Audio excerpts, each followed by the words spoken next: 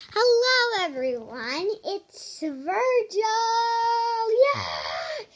And today I'm going to be reading you the book with no pictures.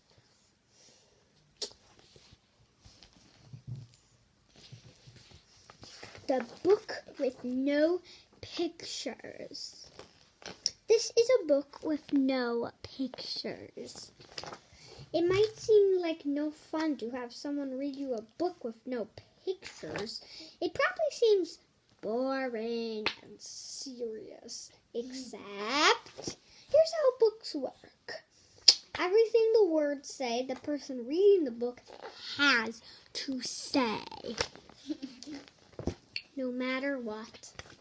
That's the deal. That's the rule. So even if the words say blurk. Wait, what? That doesn't even mean anything. Blurf. Annie, stay down there. Wait a second. What? This isn't the kind of book I wanted to read. And I have to say every word the book says. Uh-oh. I am a monkey who taught myself to read. Hey, I'm not a monkey. And now I'm reading you this book with my monkey mouth and my monkey voice. That's not true. I'm not a monkey. Yes, I am a monkey. Also, I am a robot monkey. What?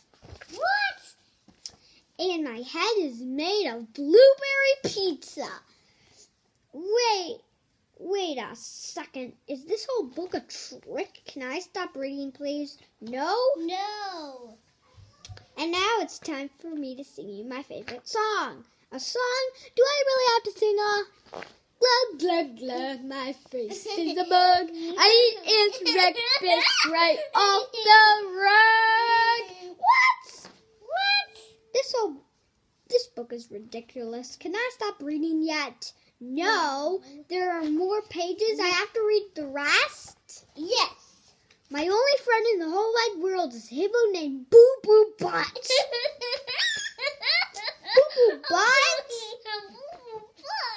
And also, the kid I'm reading this book to is the best kid ever in the history of the entire world. Oh, really? And this kid is the smartest kid too, because this kid chose this book even though it had no pictures. Because kids know this is the book that makes grown-ups have to say silly things. And make silly sounds like, oh no, here it comes. Clark-a-wacka, ma-grumph-a-doo, aye-aye-aye. Brook, brook, brook, oof, oof. Blaggedy, blaggedy, glibbity, globbity, globbity, glibbity, beep, boop, ee, badookie face. Oh my goodness. Please don't ever make me read this book again. It is so silly. In fact, it is completely and utterly preposterous. Next time, please choose a book with pictures. Please, because this book is just too ridiculous to read. The end. Bonk. I didn't want to say that. Thanks for listening to this book, and quick shout out to everyone who recommended this book. I love the book with no pictures.